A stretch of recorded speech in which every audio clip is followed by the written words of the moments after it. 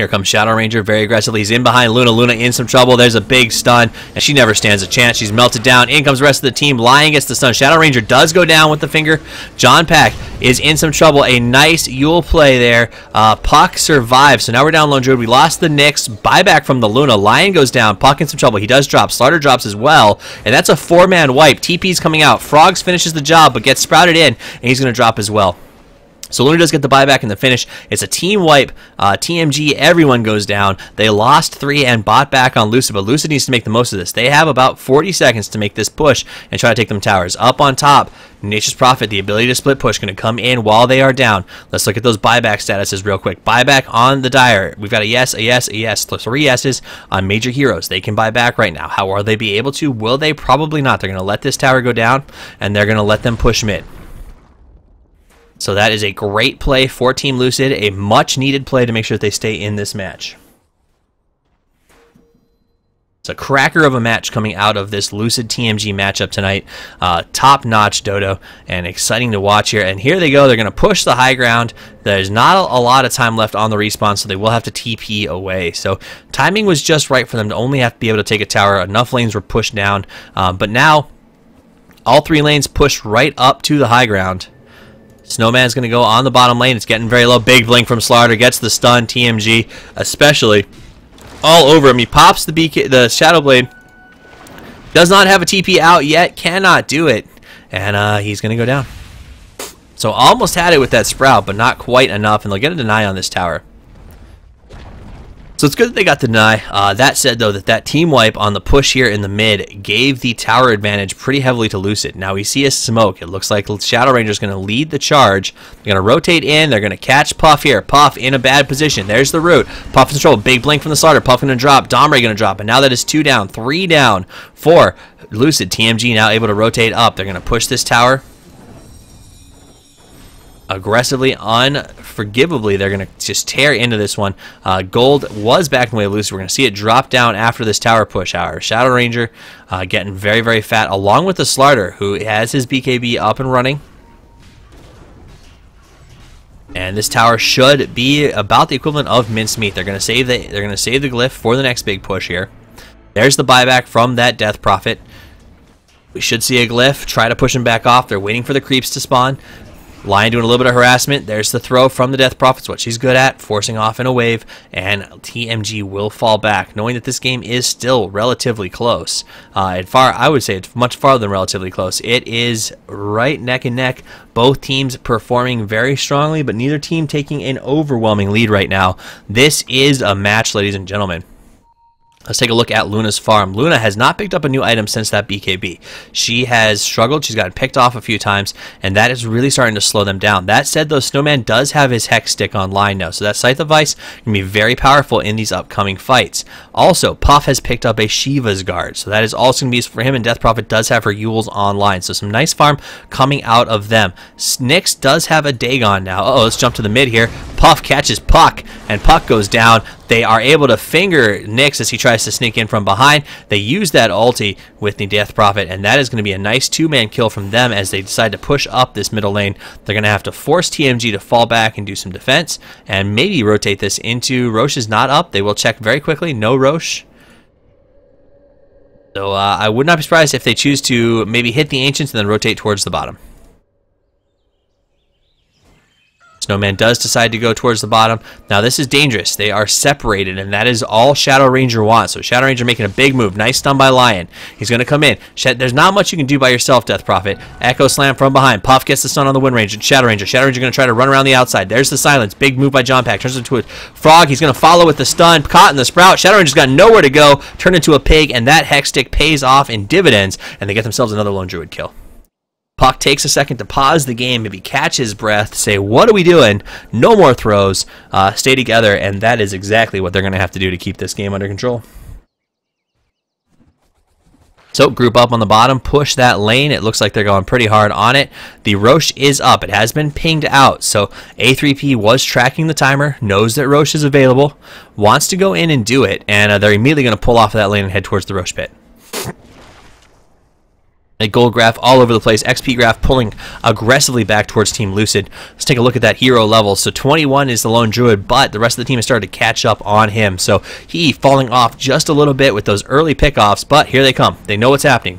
Nick's going to come in and check things out. There is no vision here for Lucid, so they're not going to know that Nyx is in. He's going to see if he can't steal that Aegis. Big stun. A little early, though. Caught in the sprout, so he will not be able to get there. Aegis is ground. Aegis is picked up by Luna. Soulfu is going to pay with his life. Meanwhile, up on top, Puck wants to move on John Pack. John Pack's going to go down. So a beautiful silence play. However, they move here, blink away, but we lost the Nyx. We lost the Lion. Nyx a much bigger loss at this point. Unable to get that Aegis. Moved a little too early on his Impale. Meanwhile, Dreams comes in to fight with A3P. A nice phase shift to dodge that incoming damage, and he's able to get himself out with the Blink Dagger.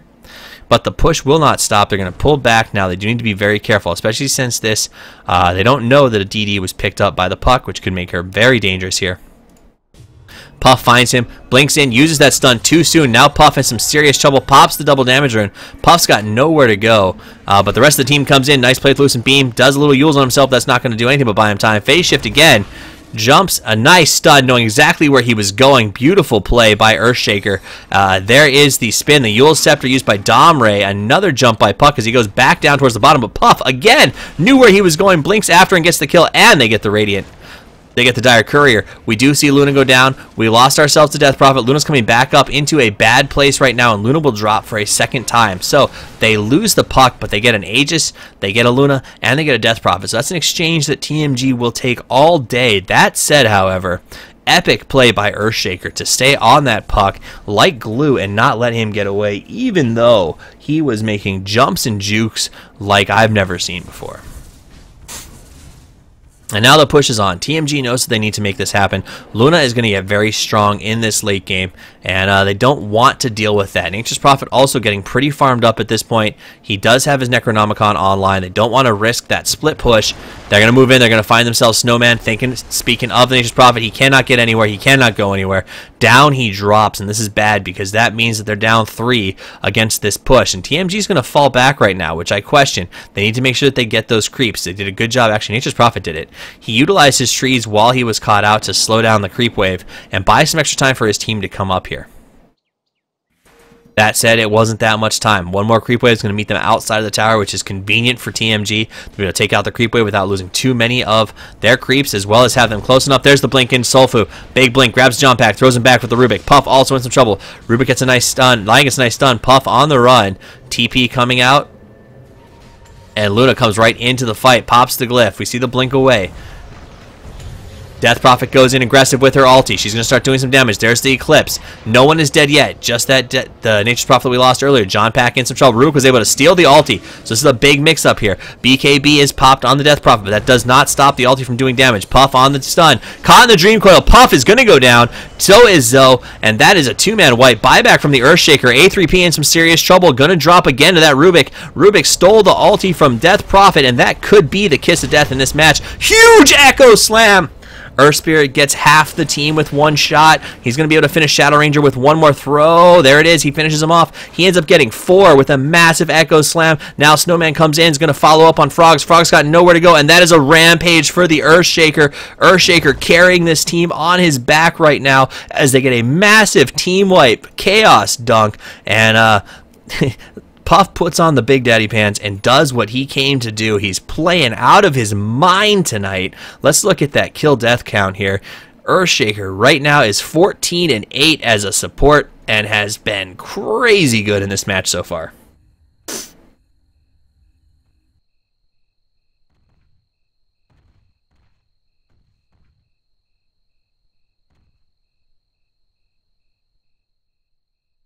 I have to rest my voice for just a second after that fight. That was crazy.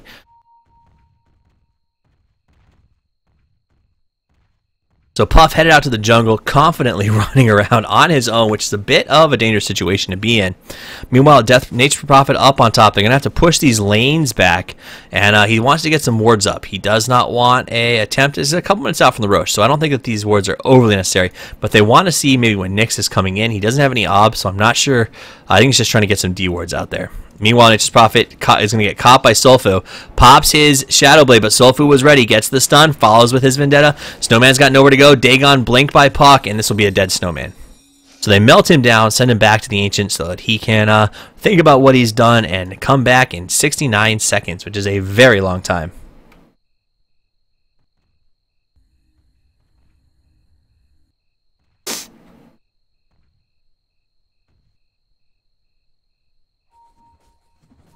Luna's going to farm up some Ancients, moving towards that mid. TMG making their aggression. They know that they have a slight advantage right now. They need to stay together. They need to be aggressive. They need to watch that Echo Slam blink, which just was massive power play by the Earthshaker earlier on in this match. So they now are aware of its danger, and they will be careful with it.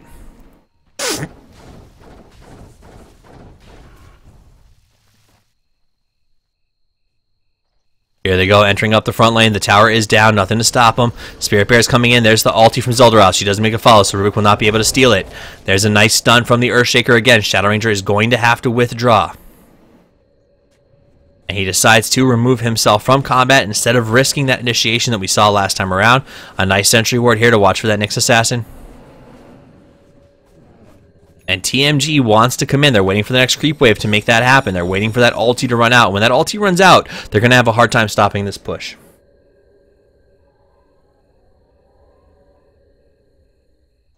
So here we go. They've got their creep wave. Will they come in with it? They should. They put up the super ward. Frogs has been on fire with wards tonight. His dewarding, warding combos have been outrageous. He's been the only team able to keep wards up because of Frogs. Here they come. There's the play. They want to move on Sulfu first. There's a huge stun. The jump again. Puff gets himself another kill. He's going to fall back before. There's the Yules on the Lion. Lion's able to turn back around. The Spirit Bear getting low. Spirit Bear is going to drop. Shadow Ranger gets knocked down by the Finger of Death. He drops as well. They move on the Puck. Puck caught in Yules. Yules blinks away, so he will get out of there. Dreams, however, not far enough away. Puff ready for him. Walls him in. He's got nowhere to go. He doesn't have the illusionary orb just yet. Puff on the follow. He has the Echo Slam. He has the blink, and there's the phase shift, and he blinks himself away. He should be in a pretty safe situation, but he's not. Donnie coming in from behind. Doesn't just not. Oh, Sprout misses and saves the Puck with that Sprout. Death Prophet tried to silence a beautiful phase shift to prevent that, and then a jump to an orb that got him out of a Sprout that would have meant his death and a 3-man wipe. But TMG unable to take the high ground in this match so far, and a gold lead that was almost 3,000 for Lone Druid by himself has fallen below the Nature's Prophet. Gold still pretty even. XP brought all the way back to that midpoint, and this is still anybody's game.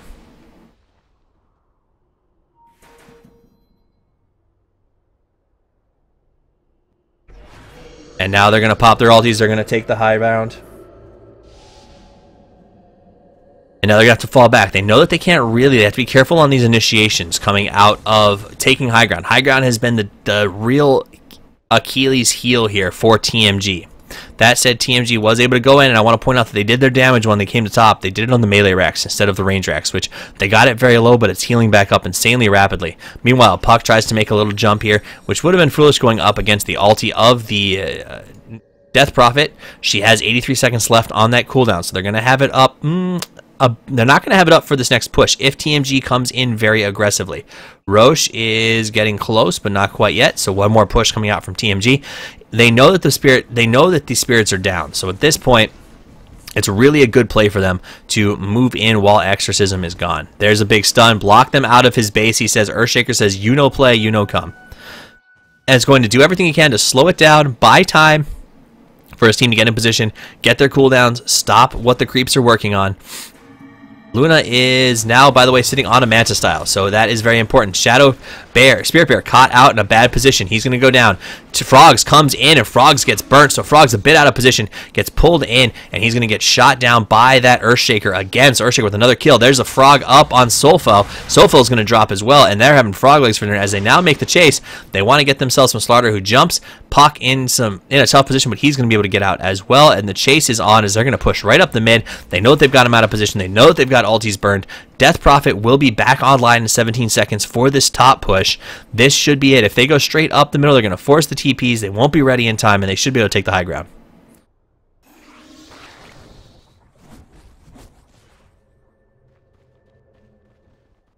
Alright, so here they go. Buyback stats. We're going to pull it up on the screen so we can keep an eye on it. This is going to be a big fight. There's the ulti. Silences come out. Shadow Ranger wants to move in. He's the only person who can stop this. He's using that Maelstrom to kill creeps, but it's not going to be enough. There's the blink by Slaughter just to slow down progression. Necro units are out. Shadow Ranger is stunned. Shadow Ranger in some trouble now. Getting bobbed, getting hit by the Lucid Beam. He's going to fall back. TMG comes in, especially he's doing a ton of damage. John Pack can be the first one to go down in this fight. Yules himself gets away from that, so a nice play here. BKBs are popped out. John Pack still low. They get themselves a Slaughter. They do lose John Pack. Nyx Assassin still has not come out. We got the buyback from the Puck who went down.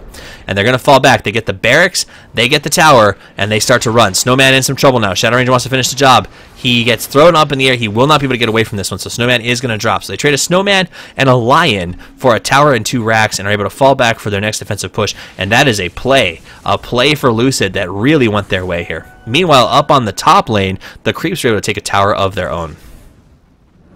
So huge plays out of Lucid. That gold chart up to the top, 7,500 to the benefit, and they're bringing a lot of damage into this fight and making a lot of money. That's putting them way, way ahead.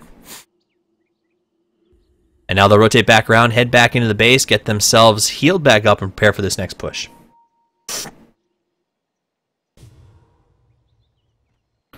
Smoke of Deceit's lying around everywhere for anyone to use.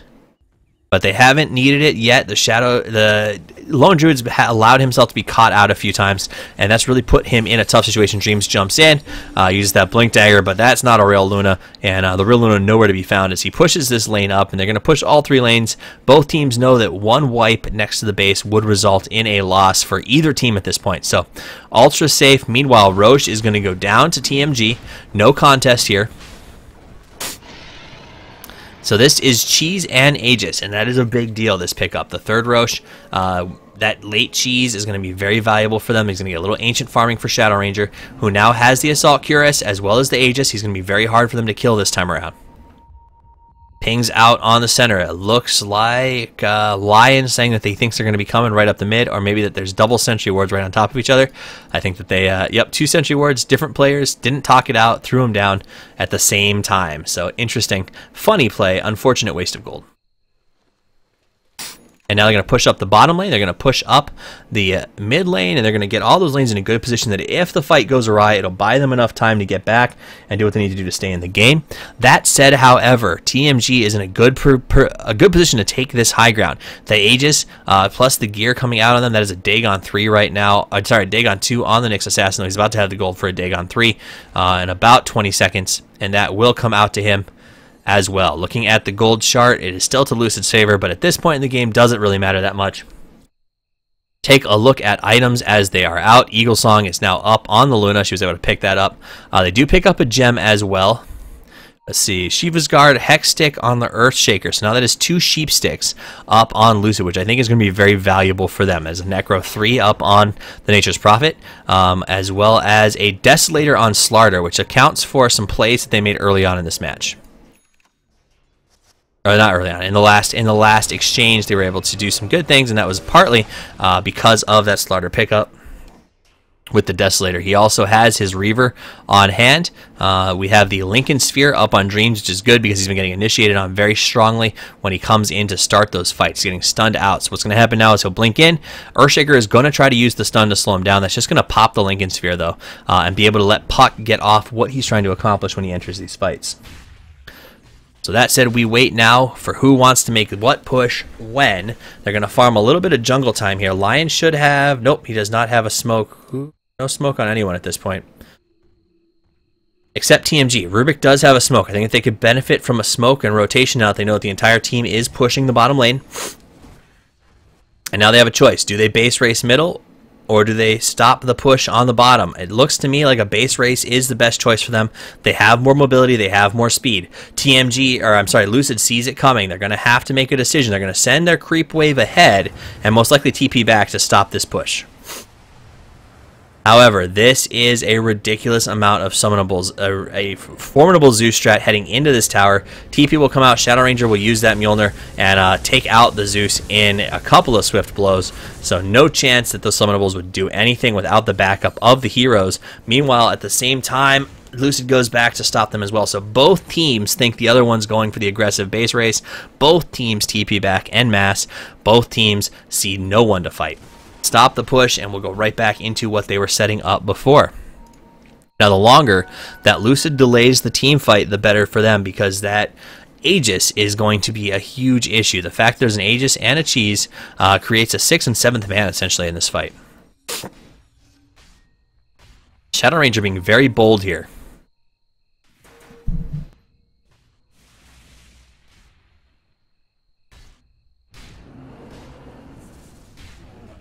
Alright, so the whole team is mid. It looks like this could be it. A mid versus mid, push up the mid. This is what we came to see. 42 to 41. Gold advantage, negligible at this point in the game. XP, dead even. These teams are as evenly matched as they can get at this stage of the game. And they smoke up, and this could be the initiation that we have been waiting for. So the Super Ward did not see the smoke. They were just out of range of it. They have the blinks to enter the base. There is no tower to stop them on the entry.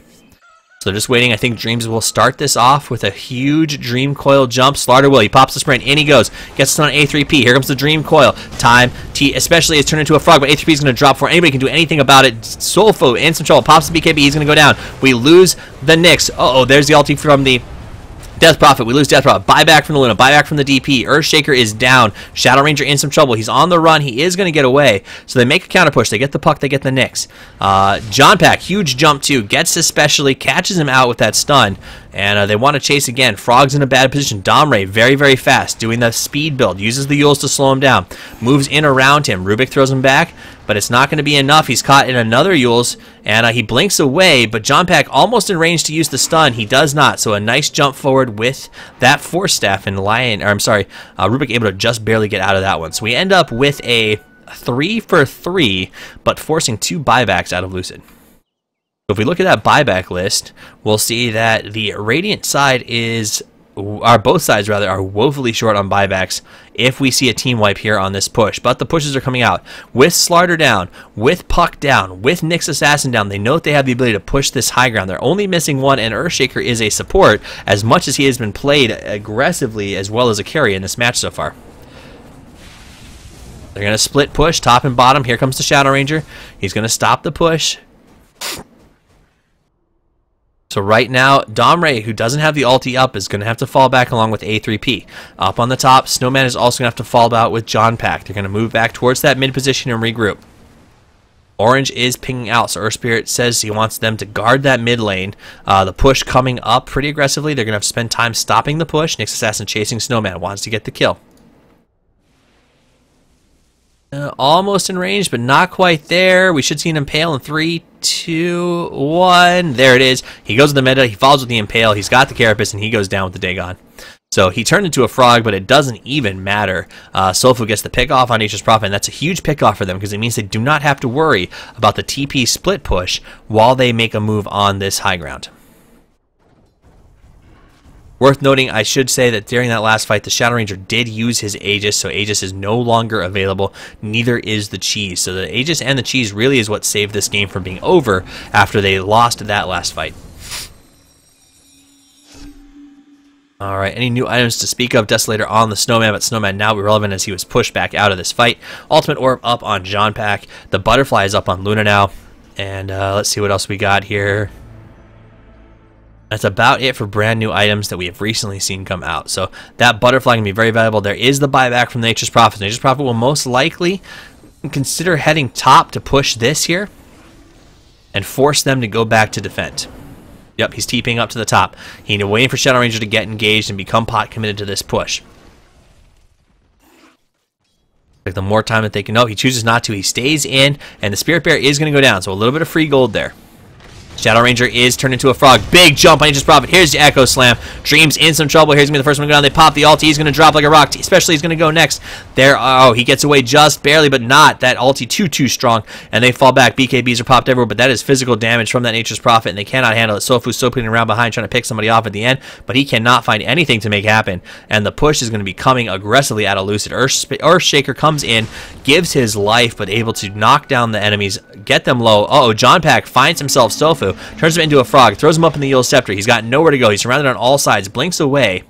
John Pack on the chase. He does have the stun up. He will use it right here. He catches the Nyx Assassin, but he pops that Carapace. Sofu in some trouble now. Sofu, one more right click will do the job. There it is. He finishes him off. Long range right click. A3P now on the chase. They'll rotate back around, head towards this mid lane and get a big push while the rest of the opponents are down. Buyback statuses is the only buyback available is the Lone Druid. He will use it if they close. Scare them into considering not pushing this tower. But if they go right up the middle, ignore the sides and take these towers, they decide not to take the risk. They're going to go straight into the sides. They want these racks to go down.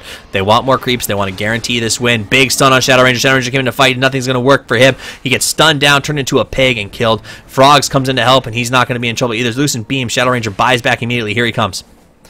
He's coming in to put a stop to it. Luna's doing a ton of damage just with those mantas. Snowman comes in as well. They pop everything he's got. He uses that BKB. It still right clicks. One more right click. Finishes him off. Sprout for the Frogs. Frogs going to drop as well. And that is another two-man kill. Dreams jumps in, though, with a massive Dream Coil. Does a ton of damage. Phase shift. He's in trouble. The Lincolns does not save him. And the GG comes out from TMG at 54 minutes. That is a win for Team Lucid versus TMG. They take the first one, and we move into game 2 of this best-of-3 roundup between Lucid and TMG. My name's Toffees. Thanks for joining me here tonight. Stick around. We've got at least this next game, possibly 2 from these two teams, and then our late game tonight also. So if you liked the cast, I hope you did. Follow me at Toffees_Dota2 for updates on upcoming matches, and stick around because the next game is coming up shortly. That said, I'll play us some music as we transition.